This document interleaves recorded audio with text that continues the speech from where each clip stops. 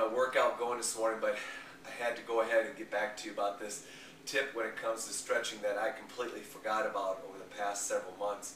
Matter of fact, it's been almost a year since I've trained like this.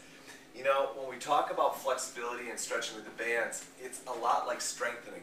You know, if you're going to go ahead and you want to challenge your flexibility, obviously going with a stronger band, because the band is 41 inches long on all these bands, it's going to challenge you to go further into your range of motion. Let me take you through why that's the case. Let me take my black band here. I'm going to hook it onto my right foot,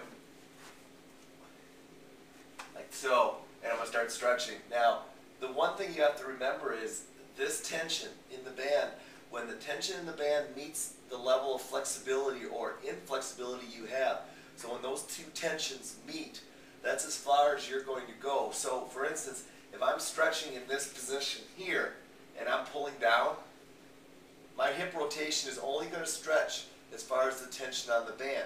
So if I increase the tension on the band, that's going to force my muscles to go into, or that joint to go into a bigger range of motion, because now the forces of the band have gone beyond the forces of the restriction.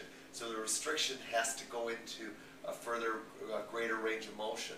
Now if you take that concept and understand that if you always stretch with the same size band, the likelihood is, unless you're increasing the tension on that band while you're stretching with it, which is possible, you're going to stay in that same range of motion, so you're not going to necessarily continue to improve in your range of motion. So that's what brings me to stretching with this baby. Now you can stretch obviously black band, purple band, green band. You don't have to jump up to a green band.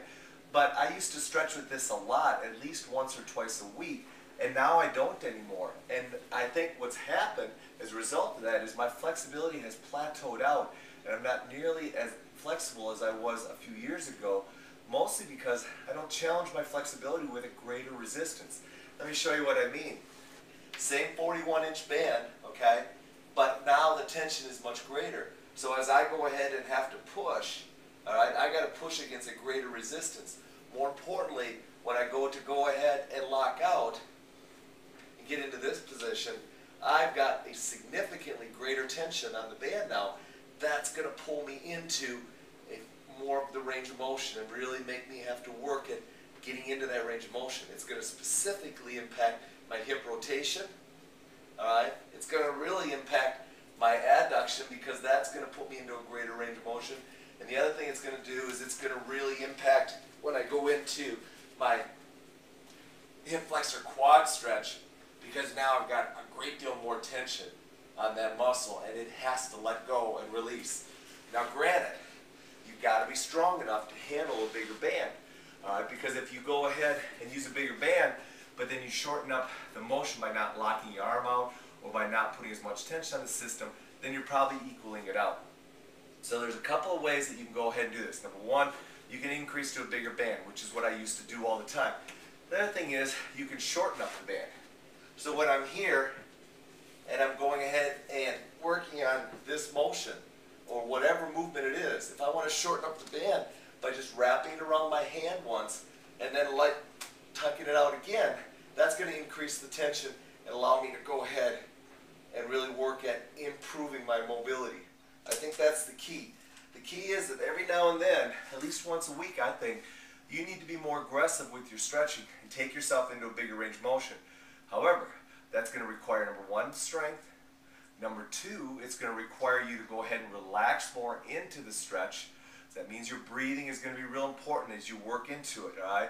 The thing you don't want to do is you don't want to get into a fight with the band and make the band and your body have to really restrict each other or inhibit each other. Remember, muscles won't stretch if they feel like they're being threatened. So you want to go ahead and make sure that, hey, use a bigger band, but you got to relax into it. You got to ease into it. You got to make sure you keep your breathing going when you're going through it. Otherwise, probably won't be as effective. All right? My suggestion is, if you're going to go to a bigger resistance, start shortening up the band you're using and see if you can do that first. Secondly, go to a next level band a little bit and see how that works. And then thirdly, if you can step up to even a double length band or a double size band like the green band, go ahead and do it. But remember, you got to be able to relax when you stretch so that muscle lengthens out the way you want it to.